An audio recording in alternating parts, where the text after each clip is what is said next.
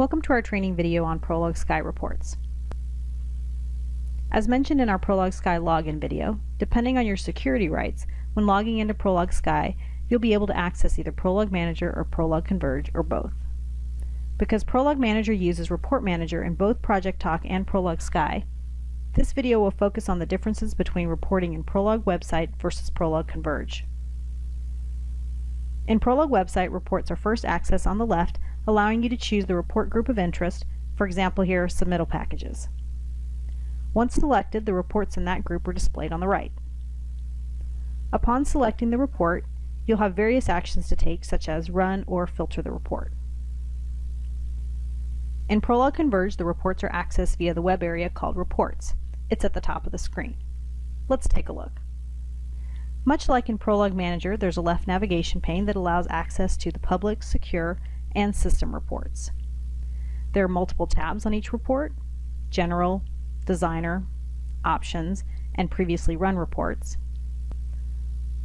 On the General tab, you select your report output and across which portfolios and projects you'd like to run your report.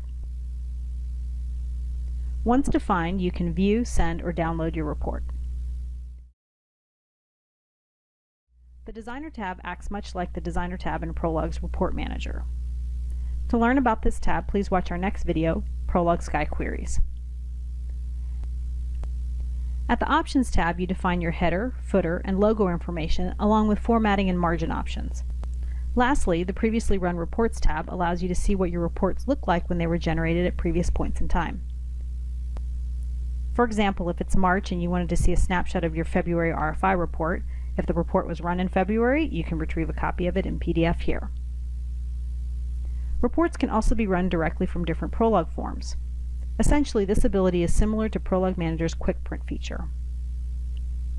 For example, when you're in an RFI record, like number 23 here, you simply click the Print button to display the output of your choice.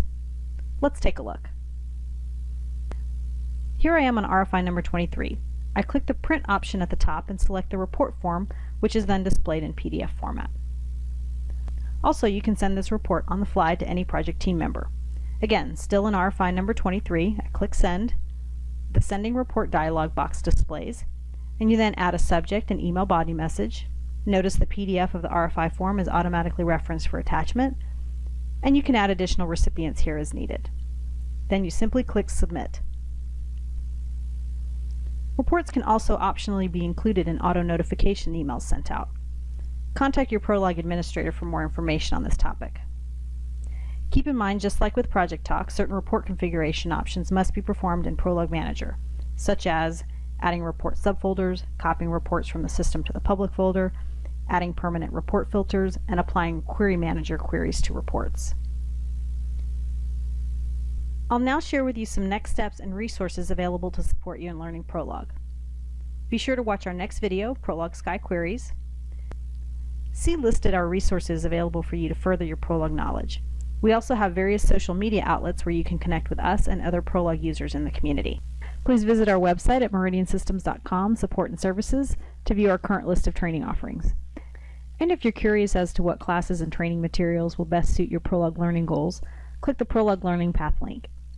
We've listed some suggested next steps for new users, administrators, and for those who want to take a deep dive into specific areas of Prolog. And lastly, we encourage you to visit Support link to find our library of Prolog training videos.